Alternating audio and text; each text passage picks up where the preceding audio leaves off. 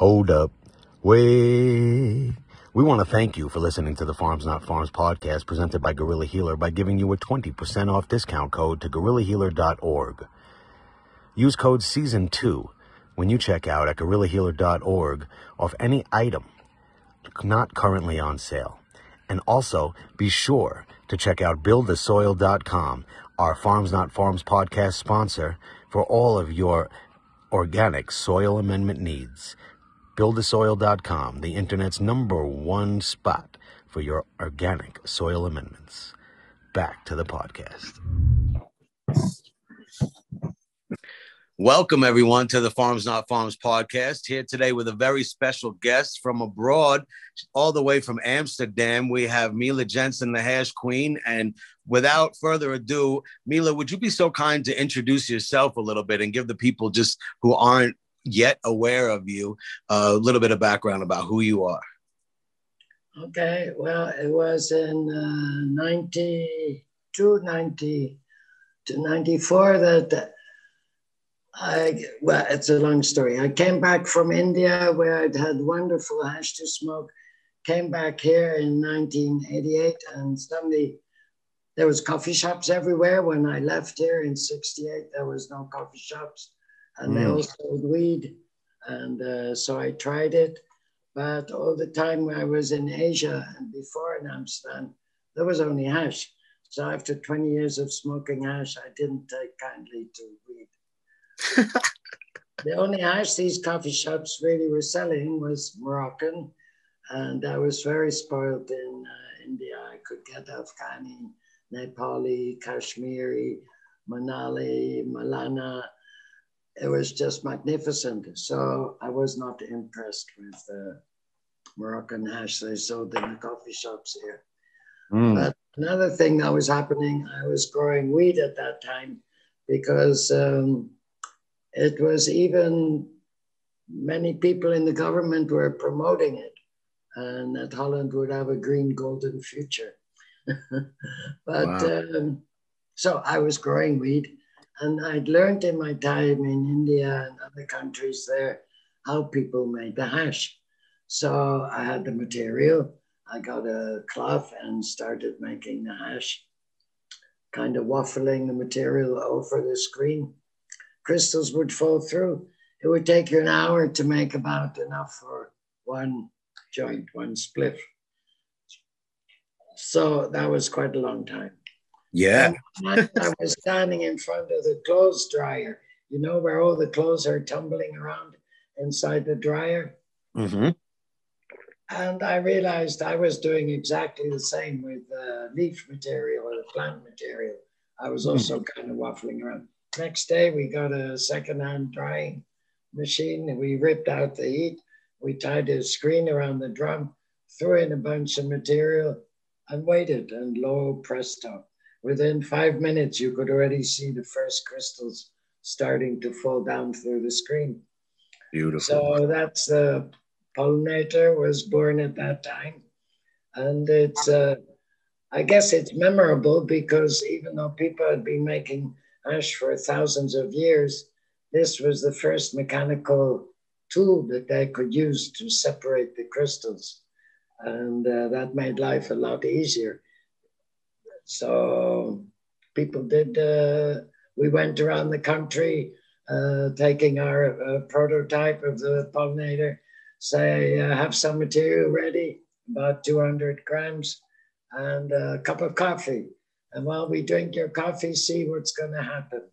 And they were all amazed because it was the first ever machine that could separate the crystals. And that's the reason I think I became known as the hash queen, because it gave people the opportunity to make their own hash. We started producing the machines. Later, I came up with the isolator bags, and then the bubbleator, which is like a little washing machine or a big washing machine. And people laugh. And I also think no guy could ever have thought to start using a washing machine to make that. When you think about it, it's perfect. That washing machine was designed to get dirt out and get your dirty socks clean. So, okay, with ice water, you put in some marijuana trim or buds and let it do its work. And it will remove all those crystals as far as it's concerned in its washing machine brain. Those crystals are the dirt. So at the end of a round of washing, all the crystals be floating around in the runoff water. And you just run that through a few different screen bags and you got crystals. Absolutely. In fact, that water is kind of beneficial as well, isn't it? Have you ever communed with that water? Well, we used to feed it to the plants because it has all the water-soluble nutrients in it. And having been absorbed in the water, it's the easiest form for the plant roots to take in the nutrients if it's already in a soluble form. So yeah, we used to use that. Nice. I've actually drinking it and given it to patients who have reported wonderful results. So I think that it's important for us, you know, out here in the world to consider all the different uses of this plant, because what we might sometimes consider as waste might actually be gold to somebody else. Yeah, we never thought of that at that time, but we knew the plants liked it. Awesome. And so when someone like Nick T says mechanically separated trichomes, he's talking about basically using your tech that he learned from you to separate the trichomes in this machine, this washing machine. Yeah, in the washing machine. The thing is, if you use the dry sift, that's for people who really appreciate the aroma and the taste, you know. And if you start washing it, I believe some of the aroma and taste goes. I think maybe it's on the outside of the crystals. So there's less aroma and taste, but it's a goddamn stronger. So I prefer the isolator or bubbleator. For sure. Yes. I think that's one of the reasons why the water is so effective, is because there's so many terpenes in it. Yeah. You know, and spicy. It's good, what I would call good medicine. What I do call good medicine. So we never thought about calling it medicine, but I must tell you, until about 10 years ago, I thought I was a recreative smoker. And then it suddenly hit me, man, in all those years of smoking, well over 50 by now, I never really got sick. I managed to raise 4 kids pretty much on my own without having breakdowns. And so now I realize maybe it was my medicine all along. Thank God. Yeah. You've had the fortunate experience of being able to smile through your cannabis use for much of your life, where many of us have had to hide that smile. I remember just like my parents or family being like, you know, I would be too happy. They'd be like, "You're high." They'd be like, "Isn't this a good thing?" You know. Happiness. And now here we are in the world. Everybody's just, you know, not everybody, but a lot more people are being, you know, way more accepting of this. And you know, the research is coming out, you know, even as far as things like entheogens, psychedelics, you know, people are starting to open up to as well, which is a whole other category of things. What I want to ask you about is, how has the game changed from when, I mean, you know, technology always advances, the world seems to evolve in many ways. What have you noticed from the original, from what you remember as the original hashish, you know, might be, some might call it the OG, you know. The original hashish was made by hand in places like Afghanistan. They used to make the best and still do maybe. But you know that there's progress, and not everybody is using my machines no more because younger people have come up with better and smarter ideas. That's the way of the world. I mean, I was compared with architecture. You know, you don't want to build the same buildings forever. Modernize it, changes. And so with the hash, I mean, there were no extracts before. I mean, there was no sauce. There was no any of these things. So these get developed, and I think this is still continuing. I used to think every time I came to the States, there was like a whole new range of products on the market or available. So is that one of the things you're noticing, that the tech is advancing more so outside of Amsterdam, and you guys are kind of preserving what you are used to, familiar with? No, or I haven't been there yet. Amsterdam is a sad story. We used to be ahead of everything, and then somehow we voted totally the wrong people. And even now they're still wanting to close more coffee shops in the city. Our mayor came out with a statement about a month ago. Now, what she would really like is to forbid foreigners to go into any of the Amsterdam coffee shops. I mean, that's just crazy.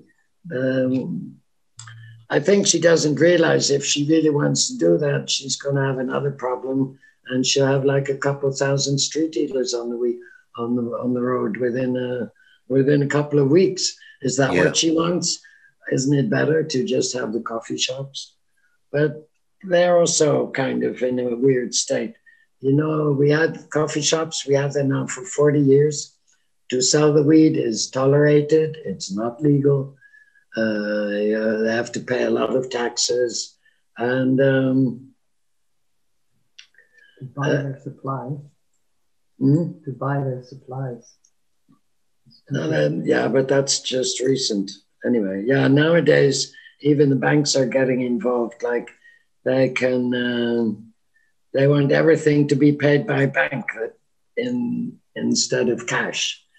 Then at the end of the month, the bank says, well, I'm going to give you that. That may be not enough for him to buy next month's supply that he needs for his shop. And then there's all kind of weird things going on. It's just in a very negative cycle right now. We'll see what happens.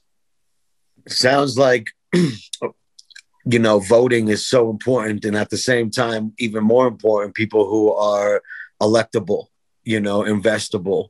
And it also sounds like there were people who had the interest of the betterment for the people of Amsterdam, as well as the city, or the whole community at large. Whereas now it seems like the funneling and the lack of let's just call it, full on transparency that they're looking to create, from what I'm hearing, is, the overlord of control, and I love regulations over here. Same things happen here in Colorado, believe it or not. People don't even understand. And at the same time, they just had a bill that got presented to limit the THC content in dispensaries, which is just mind-boggling, They tried to do that here about 4 or 5 years ago. I don't know if they ever really, because then you have to also go look and test and see. And then that creates jobs. I think somewhere it's on paper still.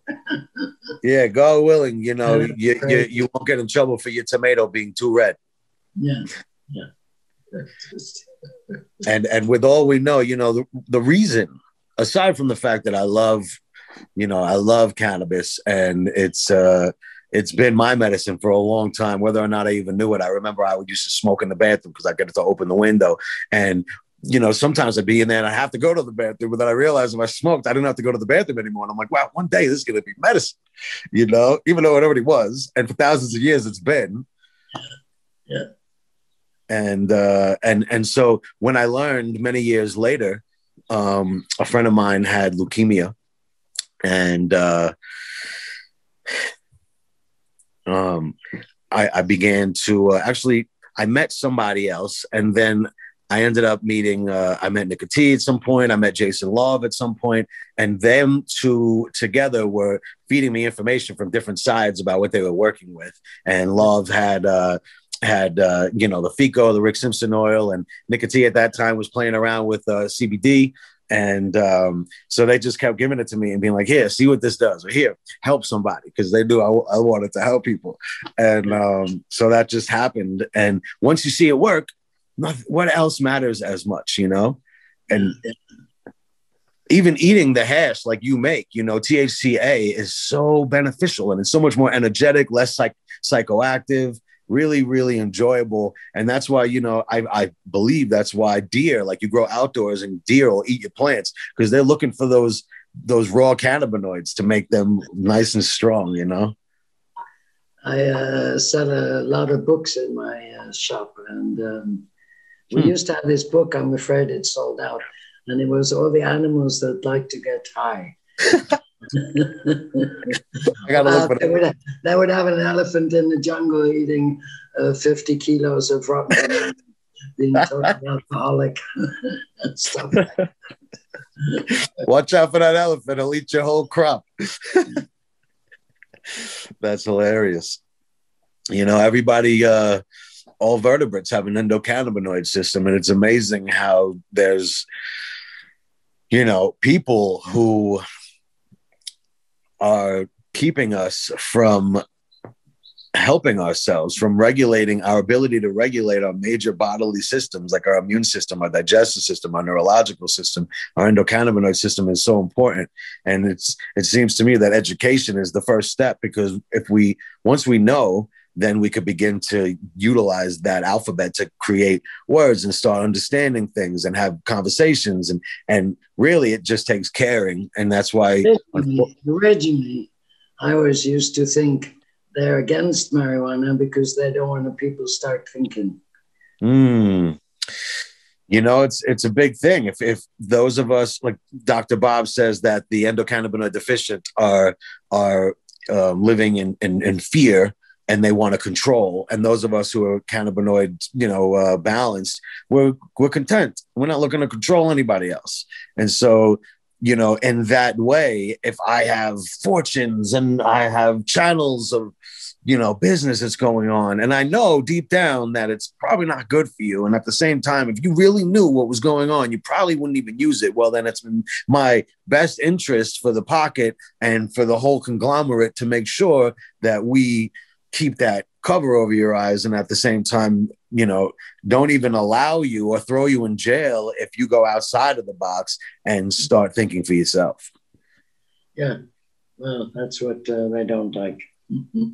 That's why I'm so happy that the psychedelic movement, you know, and the microdosing movement is becoming more acceptable in the States, because it allows us more introspection. And once we begin to, you know, connect with ourselves, we begin to understand our impact in so many ways on ourselves, on each other, and then we can really have a conversation and harmonize, which I feel like is so needed in our world. You know, like what did Bob Marley do when the politicians, when both parties in Jamaica were at heads? He came out and he's, you know, loved for peace and sang for peace, you know, and just harmonize, because we're beings of frequency, vibrational beings.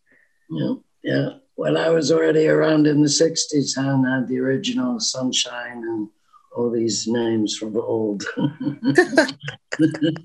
Yeah. My mother was at Woodstock, and you know, salute to her.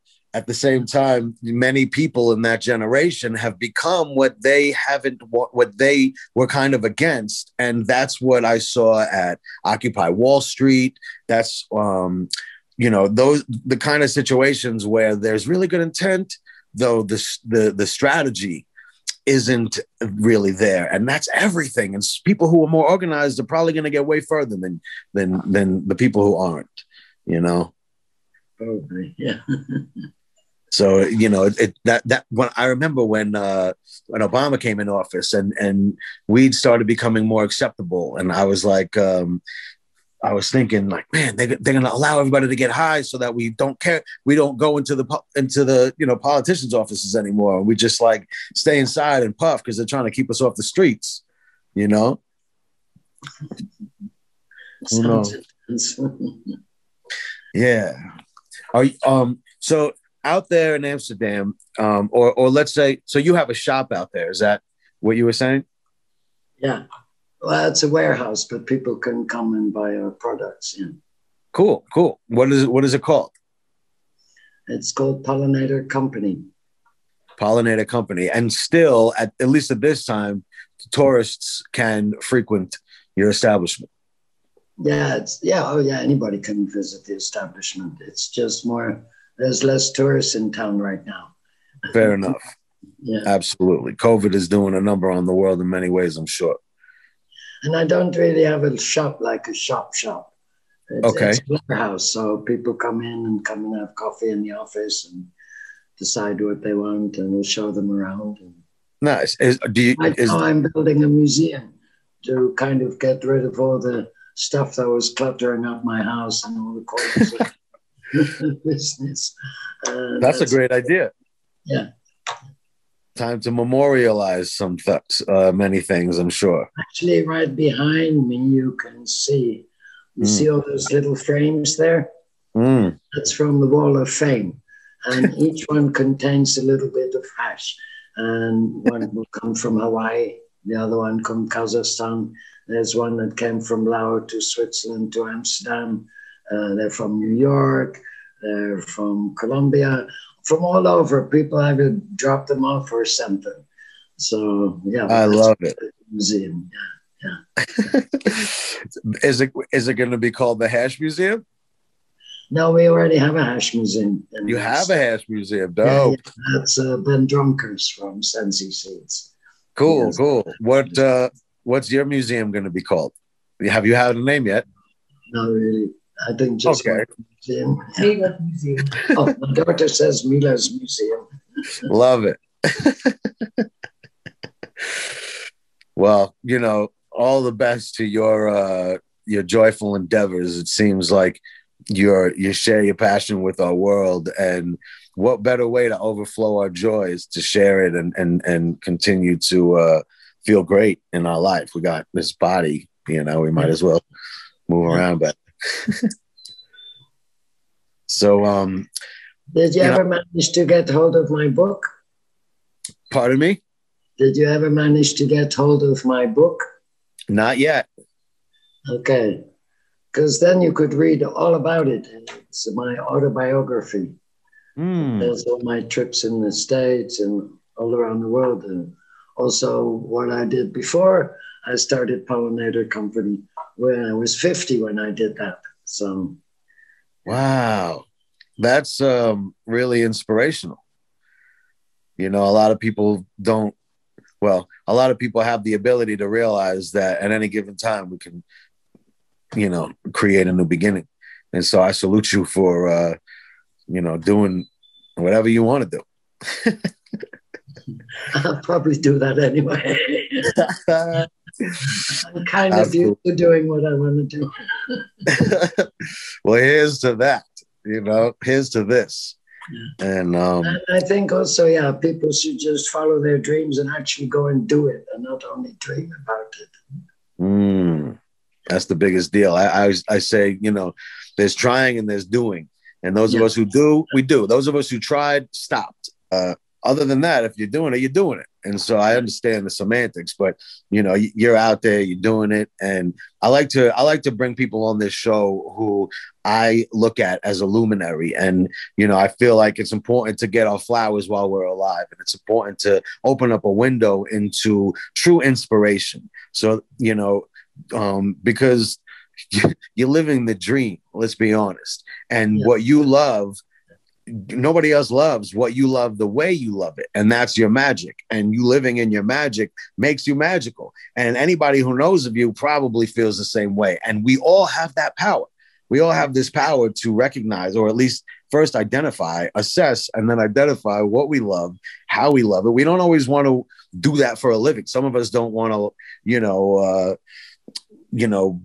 well, lucky are the people that can. Well, so are we.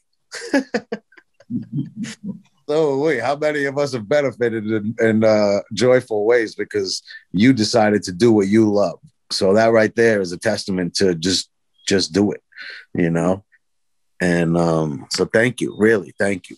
Is there anything at all that you walk around in the world and you're like, man, I just really wish people knew this?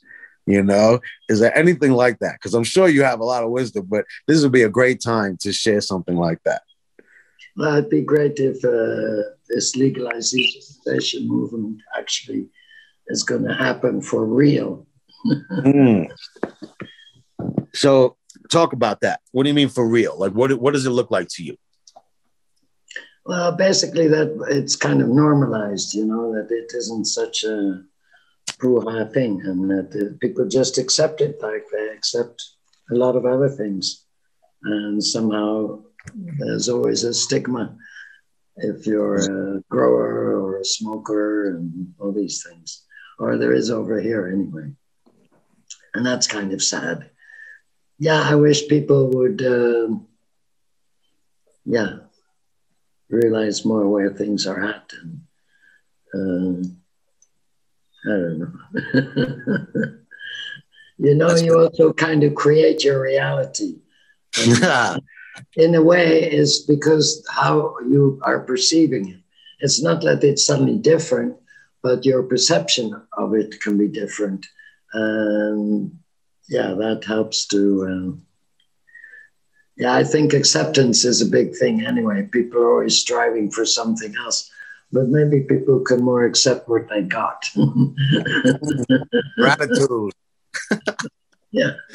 We are so blessed. First and foremost, we get to breathe. If you've ever seen your loved one take a last breath, you know how important each breath is. It's a miracle, really. And we get to share this together, fly through space together at the same time, and share what we love.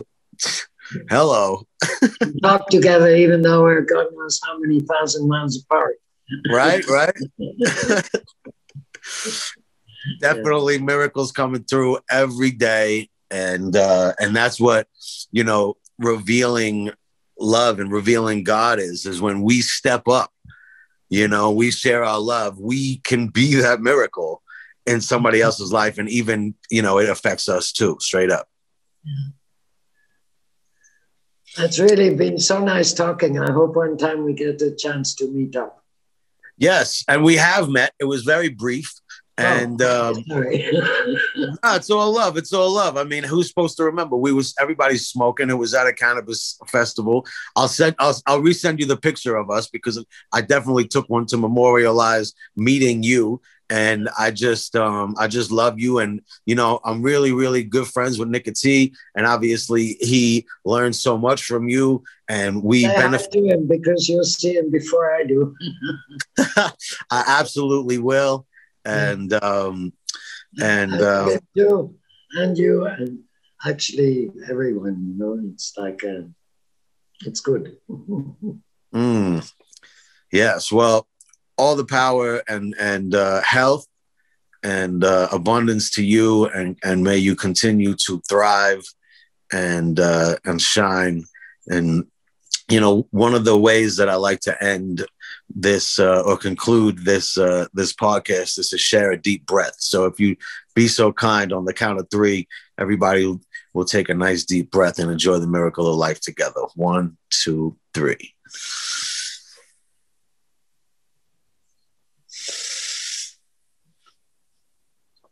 Mila, thank you so much. Okay. Oh, hey, how do people find your book?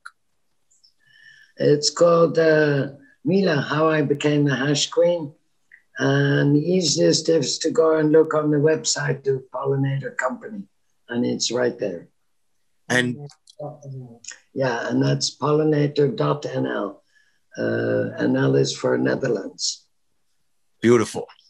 Pollinator. Well, thank you so much. Yeah. And Okay. all the best to you. Okay, and you too. Talk soon, and I look forward to seeing you in person soon enough. Yes, definitely. All right. Love. Okay, thank you. Thank you. Blessings. Subscribe to the Pharms Not Farms podcast on Spotify, Apple, and Google Podcasts.